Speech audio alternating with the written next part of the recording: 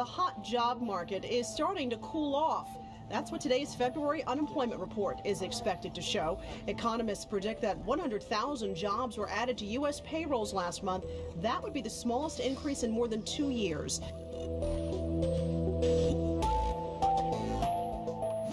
Breaking news, the new jobs report shows U.S. employers added only 12,000 new jobs in October. That is much lower than normal. The Bureau of Labor says hurricanes and worker strikes are to blame.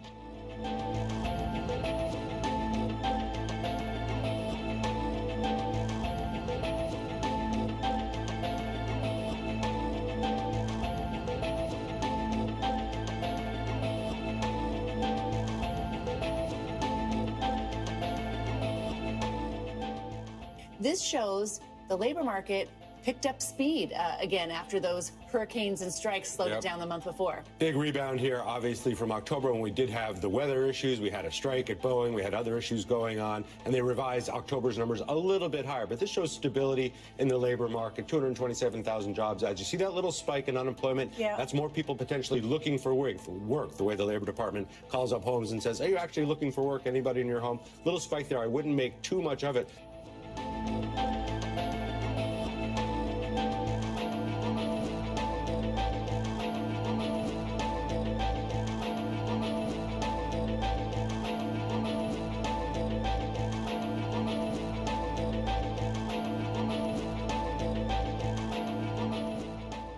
The background is that, as I mentioned, the U.S. economy is doing very well. We're in a very good place with the economy. We're growing at, around 2.5%. And inflation has come down. Headline inflation was as high as 7.2 or so. Now it's at 2.3%. And unemployment's at 4.1%, which is a little higher than it was a couple of years ago, but it's still it's a very, very low level. And, we're not quite there on inflation, but we're still making progress. So the backstory is that the U.S. economy is in very good shape, and there's no reason for that not to continue.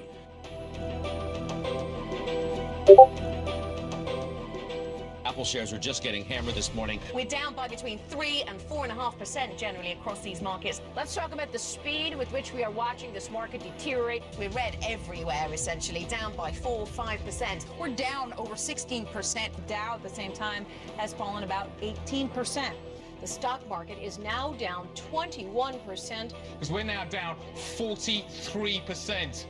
What in the world is happening on Wall Street? 2-year note yields went from 190 to 166 in the blink of an eye. On the NASDAQ, everything and more has been completely wiped out. It was the worst day on Wall Street since the crash of 1987. Something which looked to be a very solid edifice, and indeed a critical pillar to market competition and free markets, did break down, and I think that, as I said, shocked me. I still do not fully understand why it happened.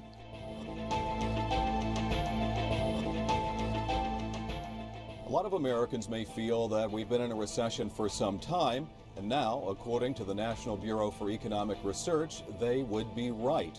That private, not-for-profit group has declared that a recession began in December of 2007.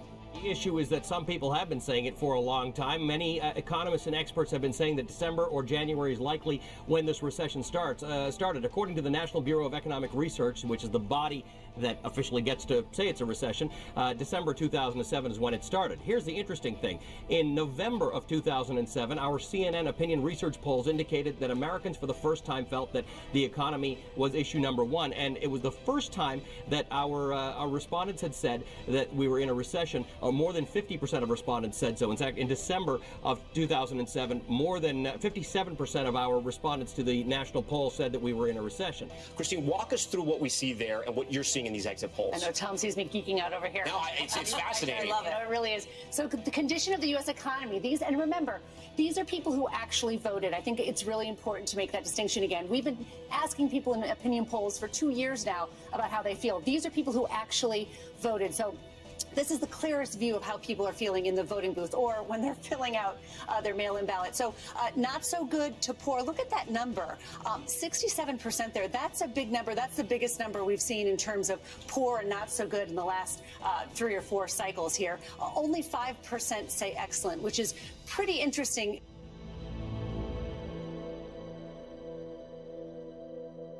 And so, no, this is the world we live in. I am always surprised that people are so surprised that we have cycles and things like that. So the real question is what's new and what's different. So I'm going to speak quickly. What's new is there was a housing bubble.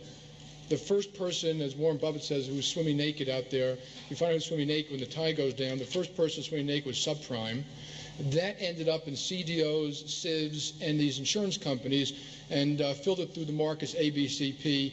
That's the new part, and it's got all these new ramifications. It hasn't quite happened this way. Mistakes were made.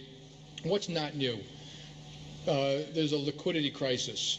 All risky assets reprice. A lot of the problem, even in subprime, was people financing things short that were illiquid assets on balance sheets. So there's a panic. The markets go down, the R word, recession, takes place. And I mentioned a bunch of these crises. Remember, they didn't all cause recessions. So I know there's a lot of conversation about what this will do, and I'll leave that to the economists. So there are differences, there are obviously similarities. A couple of lessons learned. A lot of assets become illiquid very quickly.